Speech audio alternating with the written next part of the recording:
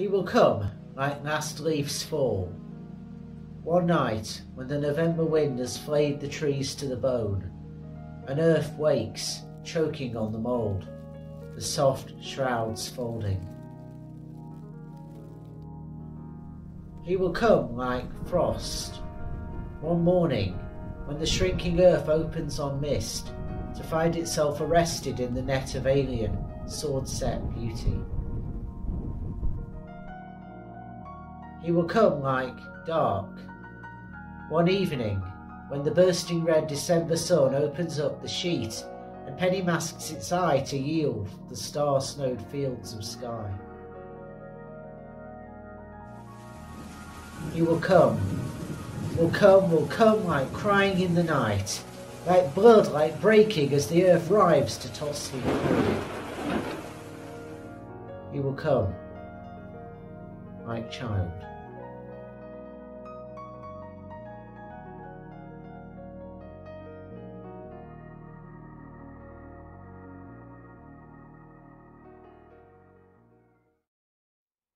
Hello and welcome to Windows on Worship. My name is Carl and it's really great to have you with us, especially if you're tuning in for the first time. You're very welcome. Today we once again begin our journey through the season of Advent, a season of expectant waiting as we await the coming again anew into our world of the one who shows us just how much value God places, not just on every single human being, but on all that God has made, because God shows up in our neighbourhood. Our Advent theme for this year is that of longing, and we'll begin to explore it by looking at two very different passages, one from the prophet Isaiah and one from Matthew's Gospel, that look ahead to the kingdom of God coming in its fullness, and in particular the unexpected nature of the return of the Son of Man. Before we get started on any of that, however, if you've not done so already, you may find it useful to download the worship sheet accompanying this act of worship. You can find the link for that in the YouTube video description, but you might need to click on Show More in order to reveal it. The front side of the worship sheet has some space for you to make your own notes as we go along, some questions for you to ponder along the way, and various places where you're invited to share your thoughts and prayers with others in the comments section, particularly if you're watching the premiere and can use the live chat function in YouTube. The reverse side of the worship sheet contains the Jukebox playlist, a set of YouTube videos chosen especially to help you go further in your praying and pondering through the week. And so as we gather together before God in our different places, using the gift of technology, we bring our opening responses for this Advent season. The words of these responses, and indeed the words of all the prayers and responses we'll be sharing in together today, will appear on the screen. Please join in with those words in yellow and bold type, either in your head or out loud, as you're most comfortable. Let us pray. The people walking in darkness have seen a great light. Let there be light. On those living in the shadow of death, a light has dawned. Let there be light. The true light has come into the world to dispel the darkness. Let there be light.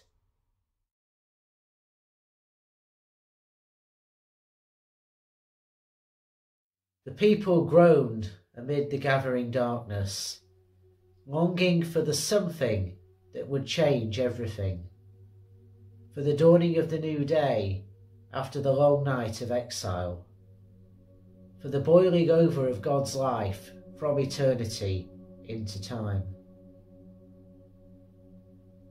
The people thirsted and ached for streams of living water, for signs of new life springing up in the deserts of despair, for the change that would free them to be at home with God, but without really knowing what that would mean. The people preferred their own darkness and shadows to the fire on the earth God's truth brings raining down. But God promised to dwell with them as Emmanuel, love inhabited humanly, made vulnerable and defenceless.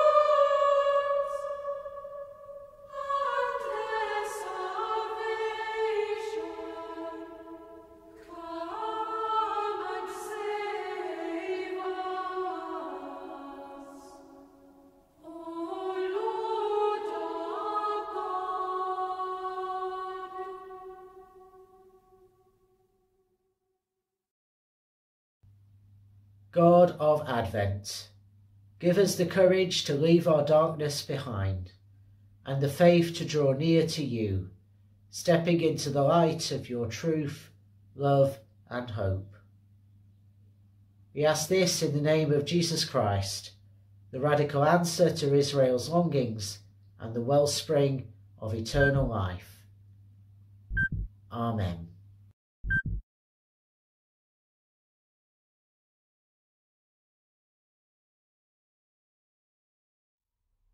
Each week on Windows on Worship, we offer a starter for 10 question that's there to get you thinking about the subject matter for the week. You might want to share your response to this question with others by typing it into either the main comments or the live chat. Equally, you might just want to ponder it to yourself, and that's absolutely fine too. So this week's starter for 10 is, what might it look like to long for God to be present among us? And what difference do you hope this might make?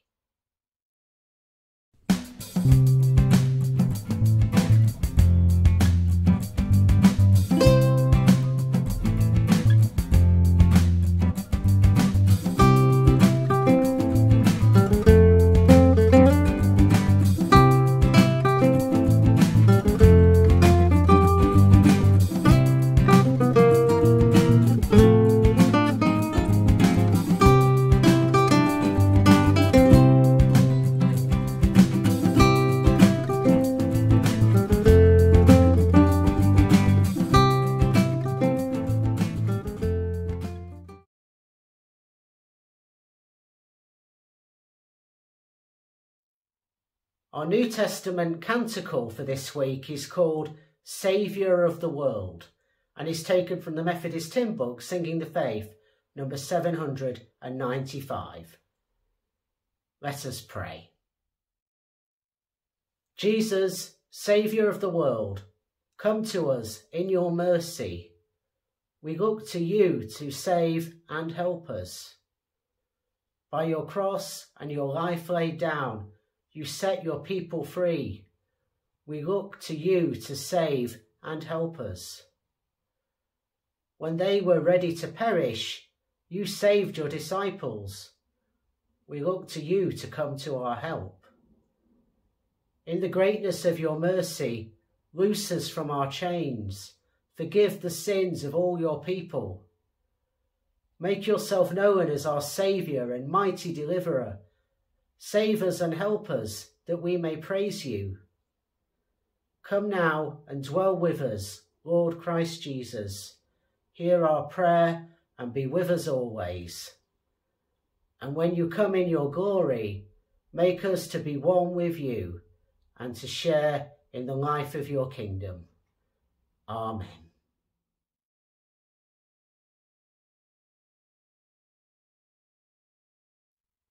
As we gather together before God today, we come being aware that there is much in our own lives and in the life of our church and world in need of God's renewal and light this day.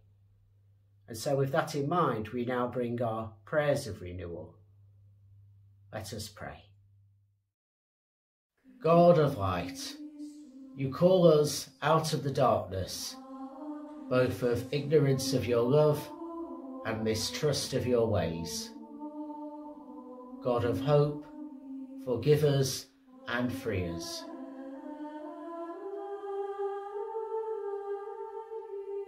God of light, you call us out of the darkness, both of indifference towards the needs of others and the undervaluing of ourselves.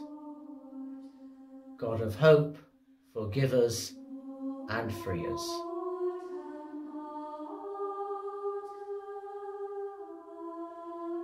God of light, you call us out of the darkness, both of unjust ways of ordering the world and the blind pursuit of self-interest. God of hope, forgive us and free us.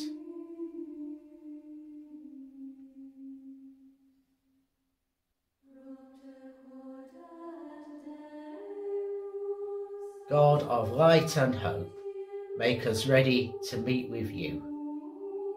Amen. Our readings for this week come firstly from the prophet Isaiah, from chapter 2 verses 1 to 5, and then secondly from Matthew's Gospel, chapter 24 verses 36 to 44. As you hear these readings read, keep your ear open for any particular words or phrases or ideas that jump out at you. There's a space provided on the worship sheet to make a note of these things, because these could point to those things God's Holy Spirit especially wants to say to you today through these texts.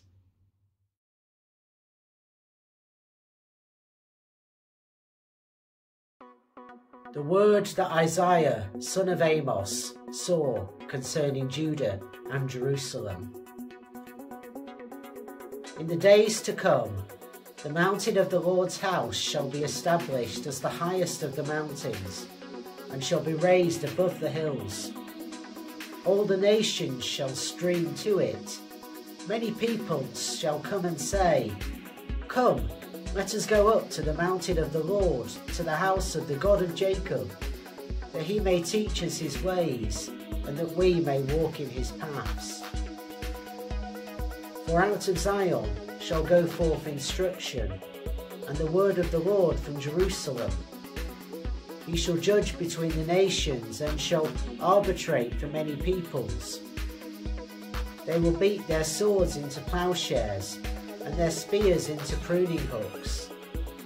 Nation shall not lift up sword against nation, neither shall they learn war any more. O house of Jacob, come, let us walk in the light of the Lord."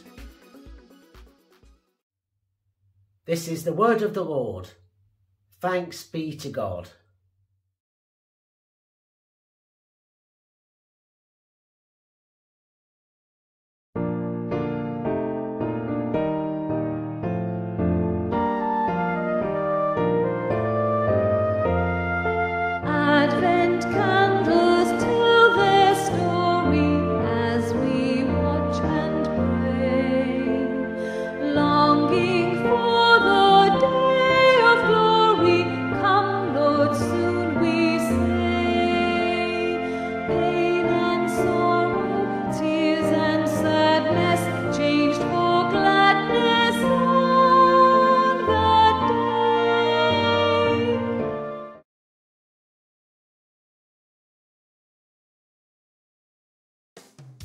Jesus said to his disciples, "But about that day and hour no one knows, neither the angels of heaven nor the Son, but only the Father.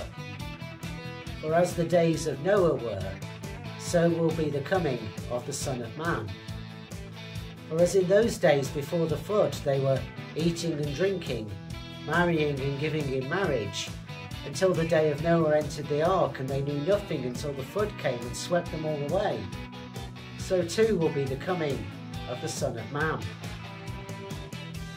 Then two will be in the field, one will be taken and one will be left. 2 women will be grinding meal together, one will be taken and one will be left. Keep awake therefore, for you do not know on what day your Lord is coming. But understand this, if the owner of the house had known in what part of the night the thief was coming, he would have stayed awake and not let his house be broken into. Therefore you also must be ready, for the Son of Man is coming at an unexpected hour. This is the Gospel of Christ. Praise to Christ our Lord.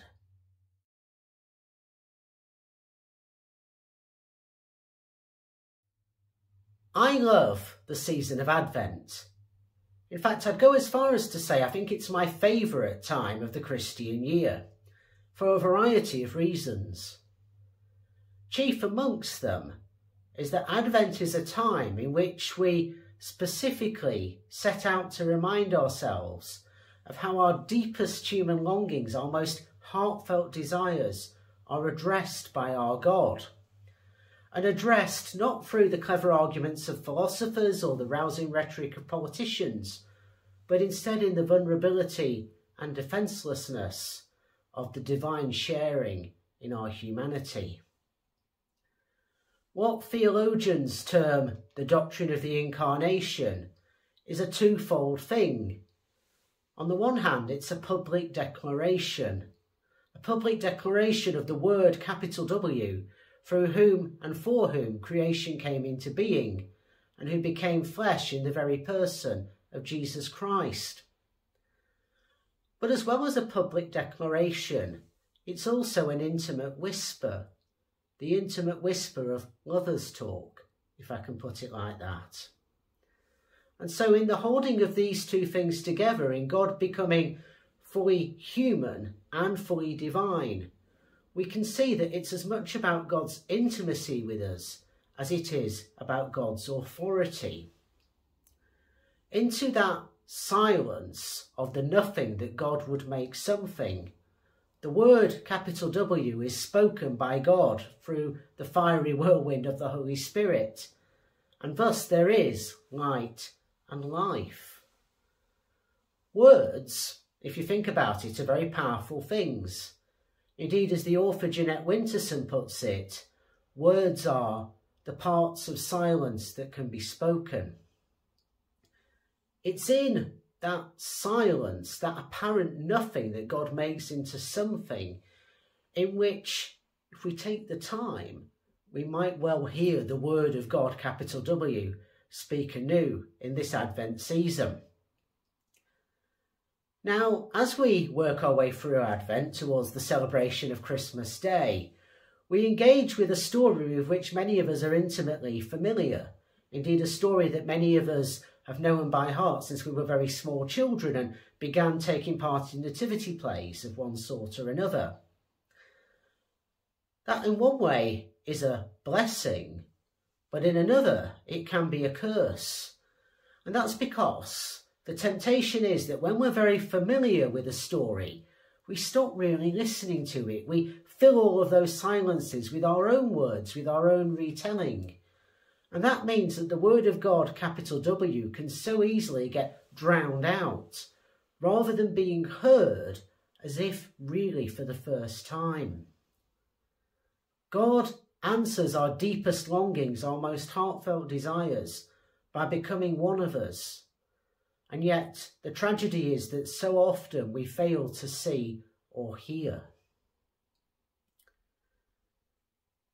Today's extract from the prophetic oracles of 1st Isaiah, several of which we will engage with during this Advent season on Windows on Worship.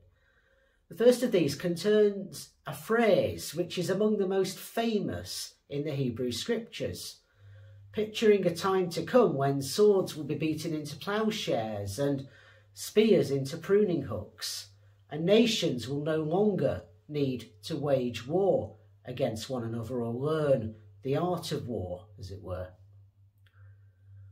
But for all that that text is very famous, I think it's the opening of today's passage, what we find in verse 1, which is actually the most interesting part. Isaiah, son of Amos, the original Isaiah, the one called in chapter 6 verses 1 to 8 with the hot coal on the tongue in the throne room of God, that Isaiah recalled the word concerning Judah and Jerusalem, but not the word that they heard or they read, but the word they saw. Saw, like the word of God, capital W, made human, could be seen. Now, just as in Jesus' day, the people of God at that time faced political insecurity and turmoil, in that case because of the danger posed by the Assyrians, who were the dominant power in the region at that stage. In the midst of that turmoil, Isaiah anticipates God doing something truly new and addressing the deep longings of Israel in the north and Judah in the south for that something which would change everything. And so, into the silences of fear and uncertainty, a word of peace and a word of hope for the days to come is offered, but not exclusively to Judea and Jerusalem, but to all the nations, to all who would flock to God to learn of God's ways and follow God's paths. When we read this passage from a Christian perspective, we might add that the calling in the final verse, verse 5, to walk in the light of the Lord, leads to us seeing anew, seeing now by the light of light, who is also the light of the world. Now that same light in the midst of adversity is also there in our reading from Matthew's Gospel. It may feel slightly surreal that we find ourselves reading an extract from the Holy Week story, as Matthew tells it, in this Advent season when we look ahead to the birth of Jesus. But the content of today's reading is very much of a muchness with what we found in Isaiah. So to put it all into context, Jesus had arrived in Jerusalem with his disciples ready for the festival of Passover. And he was teaching in the temple courtyard. He was teaching his disciples and those in the crowds who had come to listen to what he had to say. In particular, he dealt with various conflicts and controversies stirred up by other Jewish religious leaders who were opposed to him. Now, when looking at the temple, someone in Jesus' party had remarked upon the many beautiful gifts that adorned it and its complexity and costly stonework. It was being remade by Herod the Great at that time. But in response to that, Jesus tells his friends that not a single stone will be left standing, in a probable reference to its destruction by the Romans in the year 70, which had already happened by the time Matthew's Gospel was put together. The disciples in turn asked Jesus, well, when is this going to happen and what are the warning signs we need to look out for? And that launches us into one of the most challenging sections of this most Jewish of Gospels, as it depicts the second Advent. Now, some of the imagery in what has become known as the Olivet Discourse or the Olivet Apocalypse, because it takes place on the Mount of Olives, is very dramatic and cosmic. It's taken from prophetic warnings like Isaiah 13 verse 10 and the depiction of the coming of the Son of Man on the clouds from heaven that we find in Daniel 7 verses 13 and 14. Other images in this section that runs from Matthew 24 to the end of chapter 25 are much more readily relatable. So, for example, immediately before today's passage in Matthew 24 verse 32, Jesus looks to the fig tree putting out new leaves as a sign that summer is near. It's a way of revealing the predictable imminence of his coming. But conversely, the warnings that we find in today's passage in verses 36 to 44 about avoiding being caught out by the unexpected timing of the Son of Man's coming highlight the unpredictable suddenness of God's actions. And so we're left with two contrasting dynamics that we need to hold in tension. the predictable imminence of God's coming, but also its unpredictable suddenness. And when we hold those two things together in creative tension, predictable imminence, unpredictable suddenness, we're reminded that we really do need to be alert for the one who is coming, even when we don't know the how or the when. Indeed, in Matthew's Gospel, we learn that even the Son did not know the how and the when. It was only the Father who knew that. So thinking about this creative tension brings us back to what it is that we think we're doing in this expectant waiting period we call Advent. You see, when God comes to dwell with us as Emmanuel, God with us, when, to put it a different way, the love and the life of God boils over from divine eternity into created time, this doesn't happen by virtue of God somehow rendering the heavens asunder. No, when the light and the love of God, the Word of God, capital W, comes to us in a unique way in the very person of Jesus Christ, God does all of this humanly. In short, God respects our world, not by blowing it to pieces, but by working within it, by establishing relationships, and by filling out that world from within. And most importantly, God takes the risk of defenceless love in order to make all the difference in the world. Now this means, as much as a great deal of religious language might suggest otherwise to us, that God doesn't need to be bribed or pestered into caring for us, into being on our side, if you will. In the same way that when we pass on a candle flame from one person to another, the flames are not diminished, so God holds nothing back when the Word, capital W, became flesh. And hence we can talk about Jesus as God from God, as light from light. And moreover, the period of Advent, as well as having these profound theological themes running through it, is about a readiness for an encounter with God in which everything is changed through letting go.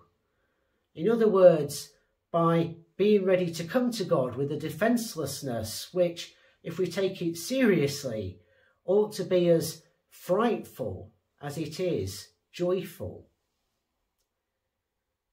Now, if all of that's going to happen, as Rowan Williams, to whom I'm indebted for a great deal of this Advent imagery, notes, we will need to take time to slow down. We will need to be prepared to enter into nothing that God makes something. We will need to listen out for the word, capital W, amid the silences. To put it another way, using a slightly different image, what we need to do in this season of Advent, as much as anything else, is to take the time to see ourselves as reflected in the divine mirror that enables taking an honest look at ourselves. The prophet Isaiah did this. Having witnessed firsthand the ways in which the people of God fell short of their calling to be the light to the nations, Isaiah recognised that putting things right would necessitate being refined in the fire of God's love, an image that we find in chapter 1, verses 21 to 31 of Isaiah, and which was also picked up by Micah in Micah chapter 4, writing around the same time. Now, this being refined in the fire is something that also applies to us today, because, as I've said many times previously, while it's absolutely true that God loves us just as we are, God also loves us too much just to leave us where we are. And so then, in this season of Advent, God challenges us to get ourselves ready to be changed, to enter into those risky, silent places in order to hear the story of the Incarnation as if for the first time, and thus to be transformed in the process. Moreover, just as God works humanly, So we as disciples are called to work humanly as we look to put God's love into action, whether that's through offering warm spaces to people in our community who are struggling to heat their homes and put food on the table, or any of the other myriad ways in which we might express our commitment to being disciples of Jesus Christ. The deep longing that the peoples of Israel and Judah had for the something that would change everything was indeed fulfilled in that unplanned and overwhelming coming of Jesus Christ into the world. And likewise, even though we cannot know the when or the how of God speaking the word capital W anew into our world, we do know and we can put our trust in who is coming. The mystery of Advent and Christmas is that Jesus is both fully human and fully divine. And contrary to how it might feel when the darkness appears to ensnare us and the silences are frightening rather than comfortable, the light of God will never be extinguished, and the word of God, capital W, can never be silenced. And so as we begin our Advent journey for another year, we can thus say, I think, thanks be to God. Amen.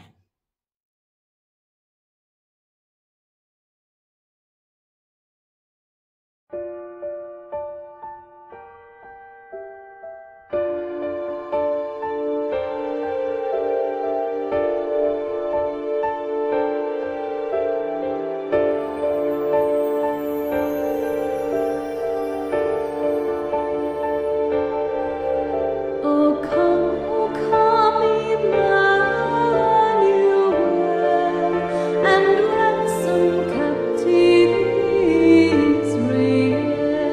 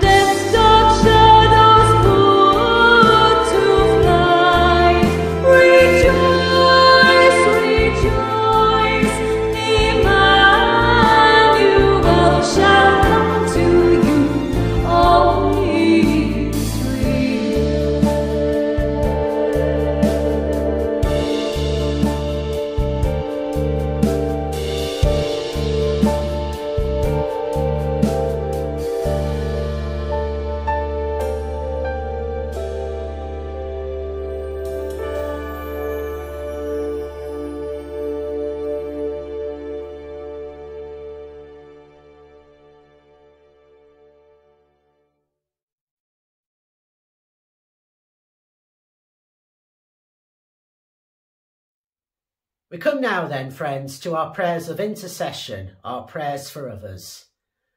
During this time, if you have a prayer request you'd like the Windows on Worship team to pick up and follow up for you, do type that into the main comments or the live chat. But as usual, if you're going to reference a specific individual, do only use their initials. Running through today's prayers, there is a response. When I say, God of light, please respond with the words, shine in the darkness. Let us pray. God of Advent hope, as we wait expectantly for the coming of Jesus into the world as a vulnerable baby and through defenceless love, we bring our prayers for others to you. God of light, shine in the darkness. We pray for all who have lost livelihoods and businesses, and all who are struggling to make ends meet right now. God of light, shine in the darkness. We pray for all who work in our emergency services, in particular in the NHS and in social care, as winter pressures build up. God of light, shine in the darkness. We pray for all who dread the lead up to Christmas time, especially those who will reluctantly spend this season alone. God of light, shine in the darkness. We pray for all who fear that you have left the building,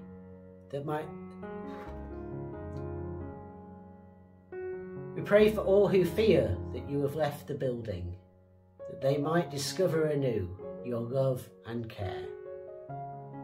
God of light, shine in the darkness. We pray for all who are scared to risk loving other people, and that we may set off cascades of grace, revealing your love to all. God of light, shine in the darkness. We pray for all who have lost loved ones during this past year, and all those who are unwell in mind, body or spirit. God of light, shine in the darkness. In a time of quiet and stillness, we now bring the people and situations on our hearts to you, loving God.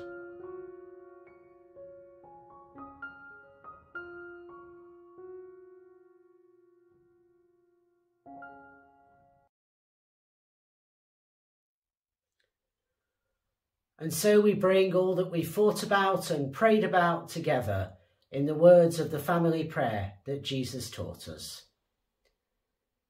Our Father, who art in heaven, hallowed be thy name. Thy kingdom come, thy will be done, on earth as it is in heaven. Give us this day our daily bread, and forgive us our trespasses, as we forgive those who trespass against us. And lead us not into temptation, but deliver us from evil. For thine is the kingdom, the power and the glory, for ever and ever. Amen.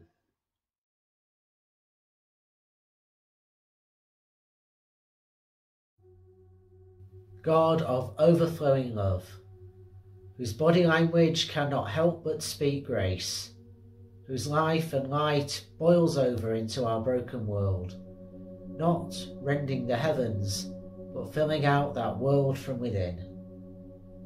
We thank you that you identify so completely with us, that in Jesus Christ you became one of us. We thank you that we don't have to persuade you to care, or flatter or manipulate you into being interested in us. For you know our longings and desires and contradictions, and you change everything through your defenceless love.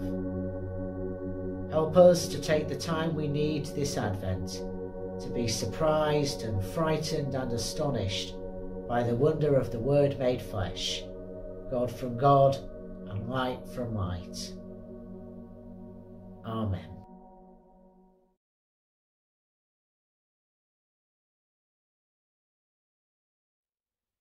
So thank you for joining us for Windows on Worship this week. I hope you found this act of worship helpful and thought-provoking. A link to the jukebox playlist that I mentioned at the beginning of this act of worship will pop up on the screen towards the end of this video. It contains a number of Advent hymns, an exploration of what we mean when we talk about Advent, and a Bible study looking in great depth at our two passages for this week. In order to access all of these materials and keep in touch with Windows on Worship more easily, you may want to hit the subscribe button, which will also pop up on the screen towards the end of this video. And don't forget that on the worship sheet, as well as links to all of these videos and spaces to make your own notes, you will find some Bible study questions to help you go deeper in your praying and pondering. But for now, as our time together draws to its close for another week, our prayer of blessing. Journey onward in the light of faith and shine brightly. Step forward in the strength of faith and be bold. And as you go, remember that you do so with the blessing of God the Father, the peace of Jesus the Son, and in the power of the Holy Spirit. Amen.